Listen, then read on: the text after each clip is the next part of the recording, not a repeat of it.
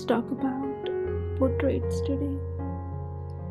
I haven't still mastered portraits, but this video is my attempt to show you how I learned to draw portraits.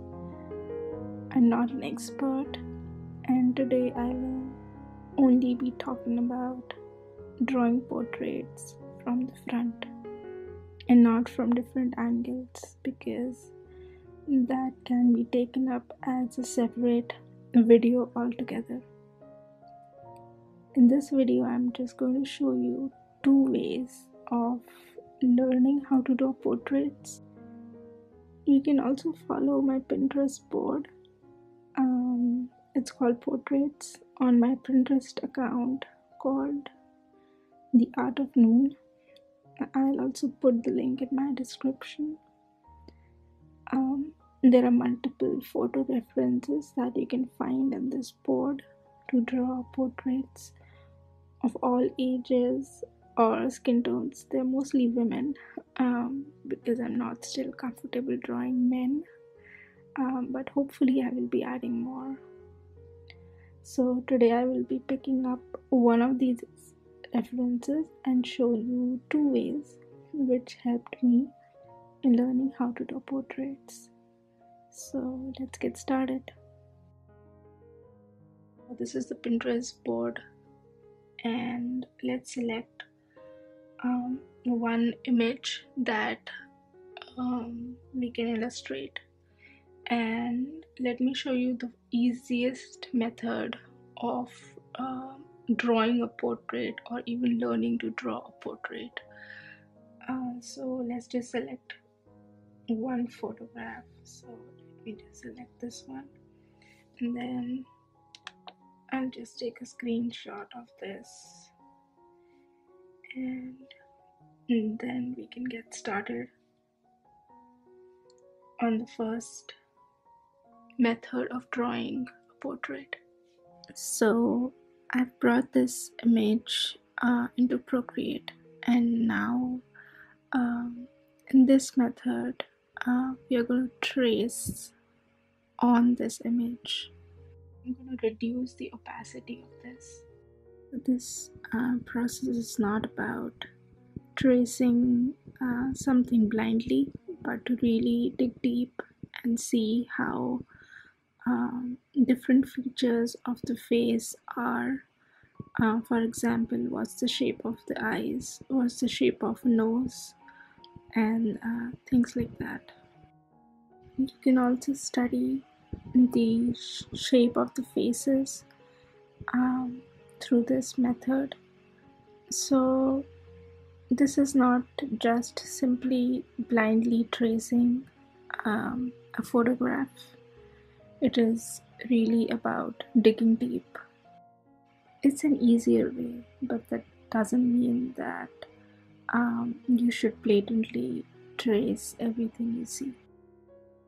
So here you can see that she has an oval face. I'm focusing first on drawing just the shapes and looking at this photo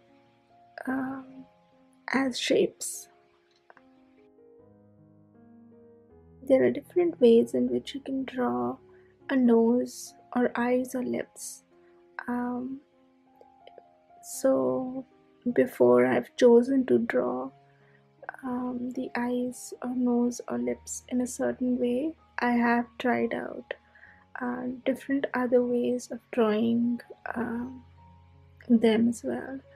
For example, I'm going to show you an example of drawing different kinds of noses. So as you can see, this was one way of drawing a nose. This is another way of drawing a nose, and then you can also draw the nose like this. This is how I draw, or you can draw it in a more elaborate way like this, or in a much more simpler way like this. The key here is to remember that before you decide on a particular style, you should ideally try to draw a feature in multiple different ways. And this method only will teach you the proportions and the shapes of every feature. Now I'm just going to complete this sketch, and then we can move on to another example using the same technique that we talked about here, and draw that. Now I'm just going to remove the photograph and then work on the portrait without the photograph. So this is one very easy method with which I learned to draw portraits, and I hope this is helpful. Let's move on to another photograph which is of an older person, and see how we can learn to draw portraits of older people. So as you can see, this is the photo that we screenshotted for an older person, which has a little more hair detail. So let's draw this. Again, I'm just simply tracing this. So there are different ways in which you can make hair. I just always make hair first of all like a shape, and then I go in and detail each part of the hair. So let's draw the eyes. Again, it depends on what style you want to draw everything in. If you notice, older people have more wrinkles, so we are going to incorporate the wrinkles, especially below the eye, near the eye. They also have smile wrinkles. So that's how you can represent older people as well. You just have to add in a few lines to your illustration. So in this illustration, there is a possibility to do the hair. So that's why in my case, I just draw the hair in form of shapes, and then I detail out each hair strand like this. That is one way of drawing. Or if you don't like drawing the overall shape, you can just simply start drawing the hair, basically the detail of the hair. So this is one way of learning how to draw portraits. Let me show you the other way, which is a little more difficult way of learning to draw portrait, but through experience you can master it. And let's just select another portrait to draw in the second method that I'm going to show you.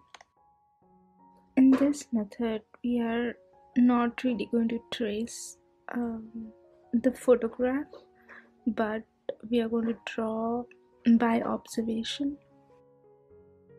And let's just select this photo of Rupi Kaur, and let's just draw it.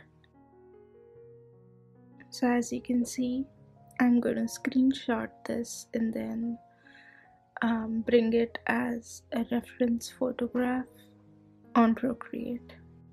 We are just going to use this photo as a reference and look at it and draw. If you see here, her face is almost like an egg or an ellipse. So I'm going to first draw an ellipse, I guess. A longer ellipse.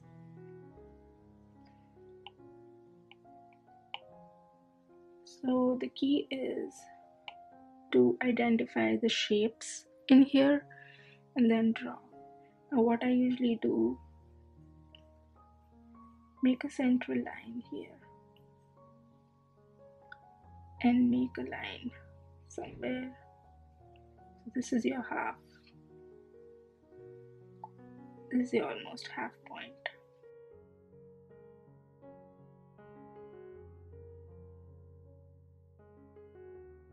So what I'm doing here is that making a grid on top of the photograph itself and then projecting the grid on our drawing so that we can understand the position of each of our features. So I have divided her face into two parts here, and then we are again going to divide her face into two equal parts here. And then your eyes will go in line with your ear, which is a little above the middle here.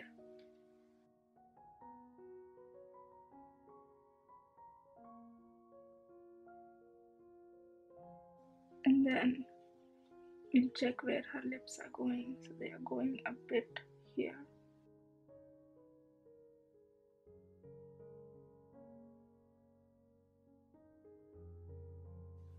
And then I'm going to carve out her face from this.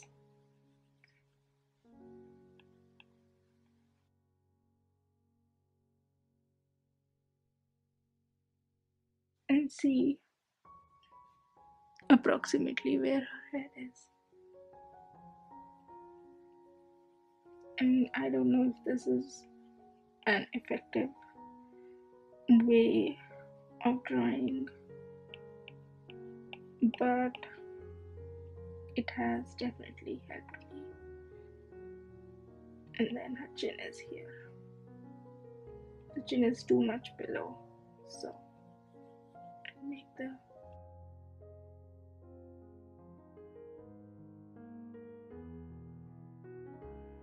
and then we can of course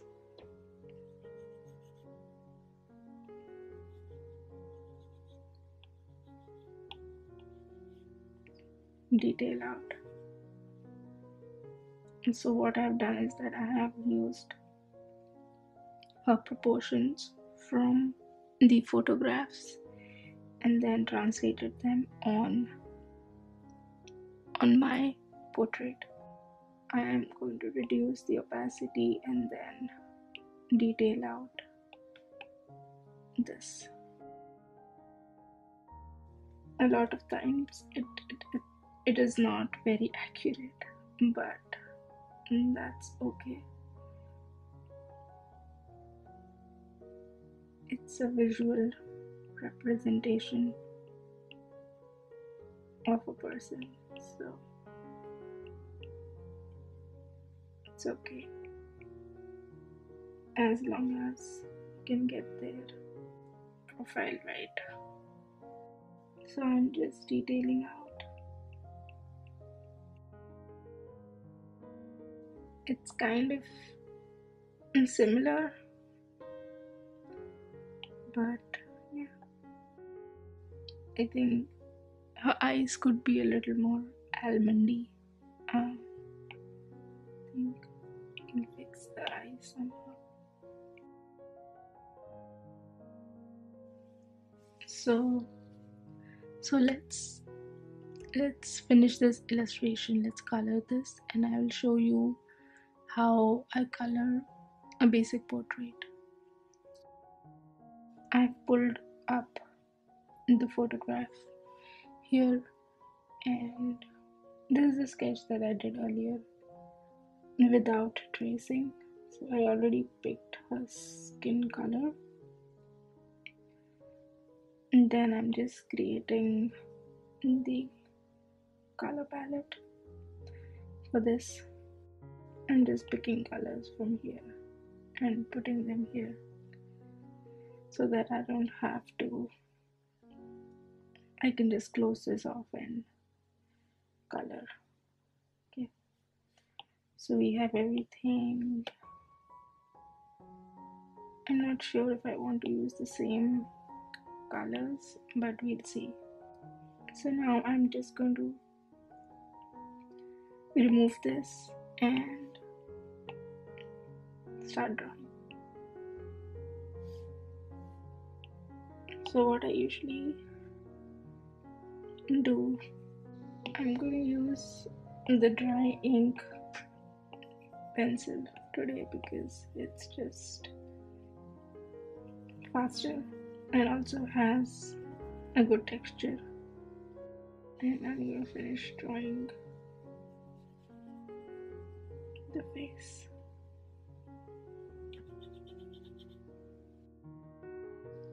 Now let's make the shadows. So what I usually do is I'll choose a color which is a little darker than the skin color and I'll start drawing shadows. I'm just drawing this roughly right now, and then we can always tweak this. I'm going to reduce the opacity for this so that it's a little better, and then fix.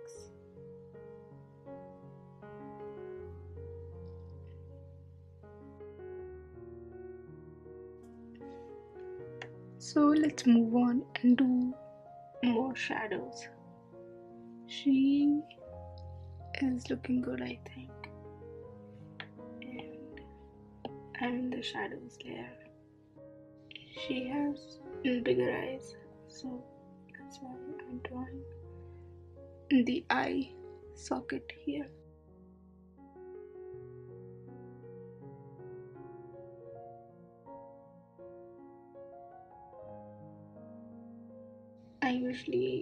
It depends on the illustration. I usually try not to outline my illustrations, but then it depends on you.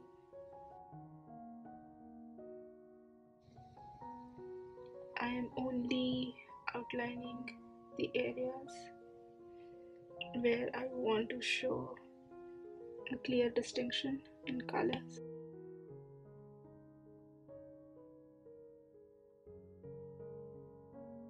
So the hair is complete. She looks pretty much like Ruby Kaur, so I'm happy about that. I'm almost done with this, and I think I'm pretty happy with this portrait.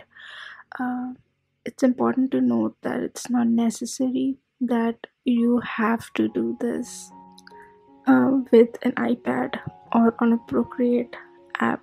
You can do this definitely on paper as well. You might have to print out a few things and use tracing paper for this. At this point, I am happy with this illustration, and I might add some words to it. So I'm just gonna share a little time lapse of me adding the words.